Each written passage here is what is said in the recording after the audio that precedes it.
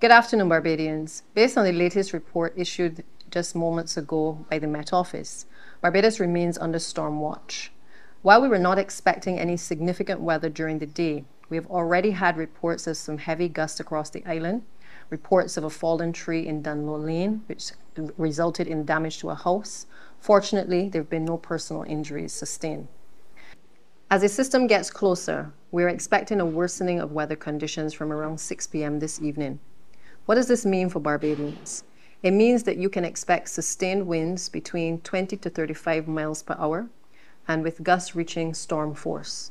This can potentially cause some roof damage to compromised structures, fallen electricity poles, and up to 2 inches of rain and consequent flooding in some very well-known flood-prone areas. Conditions are expected to continue like this throughout the night as the system passes north of the island.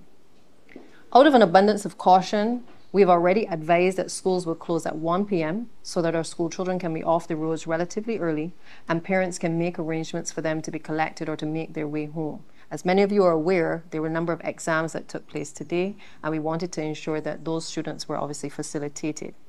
Cabinet took a further briefing from the Met Office just moments ago as well, where we are satisfied that the conditions now merit a cessation of public transportation at 5 p.m. In other words, the last bus will leave the terminal at 5 p.m. As a consequence, we've also advised that all non-essential government services will close at 2:30 p.m. We're strongly advising all persons to be off the road by 6 p.m. And if you do not have to be on the road, please stay at home and take all necessary precautions to ensure your safety. This is also a time to check on your elderly neighbors and people living in the neighborhood who are vulnerable to ensure that they have all that they need, and in the event that they need to reach out for any assistance, that you're able to provide it. Let us be our brother's keeper. We have taken a number of precautions over the course of the last 48 hours to reduce the flooding in a number of the flood-prone areas, particularly in the north where the system is intending to pass. And we have also put systems in place to pump off excess water as the need arises. Category 1 shelters are ready to be put into action as needed, and the list of those shelters is available on the gisbarbados.com website. We've also started to haul up the boats from yesterday, and that is continuing throughout the day today. By now, many of you may have realized that St. Lucia is under hurricane watch, and we are ever mindful that these systems have the potential to develop further. As we ride out this system, let us keep our brothers in St. Lucia and all of the other islands that may be in the path of this system in our prayers.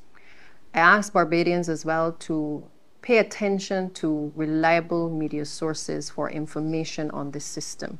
There's a lot of negative information, a lot of fake news that is circulating in the public domain, and therefore it is important that you pay attention and listen to the radio for the regular updates which may come out from the Government Information Service or GIS. Thank you, and God bless, and stay safe.